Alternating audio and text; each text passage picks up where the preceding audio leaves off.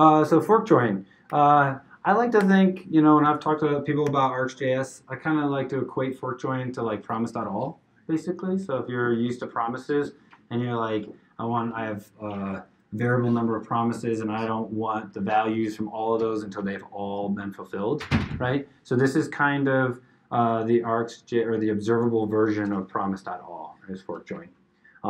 So it starts multiple observers at once. It joins all the final values from each observable when they complete, and so it's a data stream creation operator.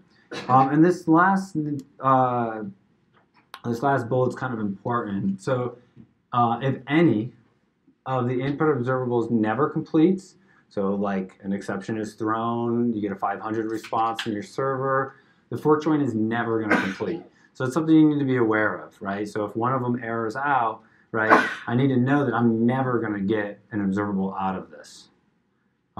So just be cautious of that, and I think there's some information on that. There's a retry operator. There is. Seriously. No joke. Yep. So you can retry. There's retry and then retryUntil. retryWhen. Or retryWhen, so that you can do like kind of some predicate around that. But you can basically say, and then you can also delay that. And if you wanted to, you could write a custom operator that did an exponential delay. So think like the use case would be like Gmail, right? I lose connectivity. Gmail's like start retrying in 3 seconds, retrying in 10 seconds, retrying in 30 seconds. So it's not just a static like retry every 10 seconds, right? So I can actually exponentially grow that retry time if I want to. So if I'm trying to do some sort of robust, making that a little more robust about checking for connectivity, you could do that. But we're not going to talk about that tonight. Sorry. All right, cool. So forkJoin. I have an example of this. So heroes containers.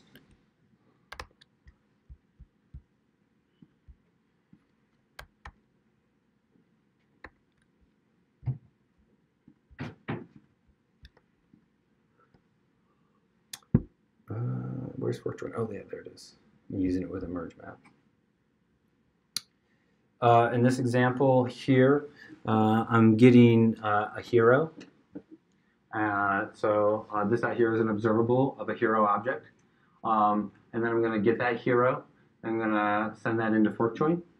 And then for all of the powers associated with a hero, I'm going to go out and do multiple observables. So this is going to hit my...